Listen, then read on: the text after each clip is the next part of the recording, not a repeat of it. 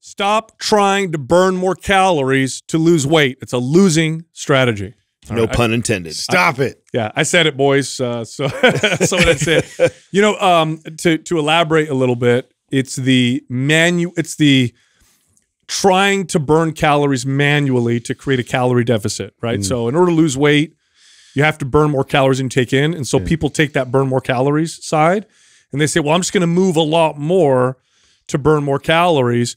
But it's a losing strategy because there's two reasons. One, it's really hard to burn calories, really easy to eat them, right? So like how many calories is it like in a Coke? What is that, 200 something, 300? That's about right. Or 180. 180 calories in a can of Coke? Yes. That's like, it's been a while since I looked at that's a good 30 to 40 minutes of vigorous cardiovascular activity. Right.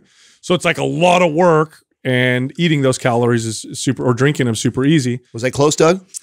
150 calories, 140 for classic. Very good. The second reason is the manual, the trying to burn calories manually by moving more. Your body really adapts to that really well, and we see that in studies where people try to lose weight with, if that's their attempt without diet. They just don't. It just doesn't happen. You know who loves to push this message the most? I feel is like tech companies, because you know it's so mathematical the way they think about fitness, especially. This is what drives me crazy.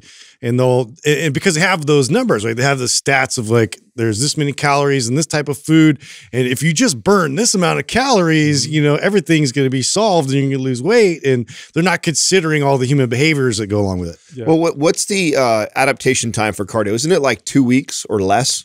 It's pretty fast. That's what the certification said, right? In comparison to resistance training, which I think the estimation was somewhere between 6 and 8 weeks, or somewhere around there. And I think that the cardio was like 2. In other words, it takes your body a lot longer to adapt to modalities like weight training, which that in itself are going to give you benefits for burning calories.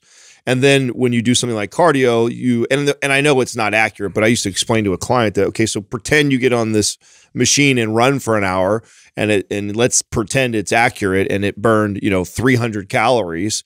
Well, the next time you get on it, it burns 280, and then and with the same amount of effort and same amount of time, and now it's burning 280, then 250, then 200. Well, now, I know that doesn't translate your body to the exact. It gets more efficient at what it does, and so they don't factor that in. It's like if you keep throwing the same type of stress at the body wants to get better at it, so it doesn't have to burn that many calories. Yeah, even more importantly, forget that you become efficient while doing the activity, which is true. You get better at it.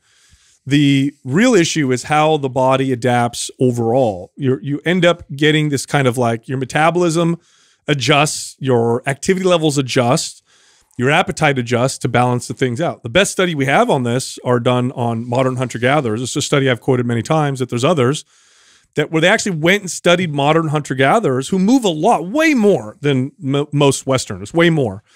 And they found that they burned roughly the same amount of calories.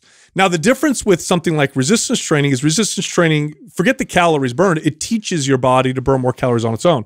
So a faster metabolism is different than what I'm talking about, right? What I'm talking about is I got to get up and move to burn these calories. A faster metabolism is your body's just burning more calories on its own, which is a much more effective strategy. Hey, if you enjoyed that clip, you can find the full episode here, or you can find other clips over here. And be sure to subscribe.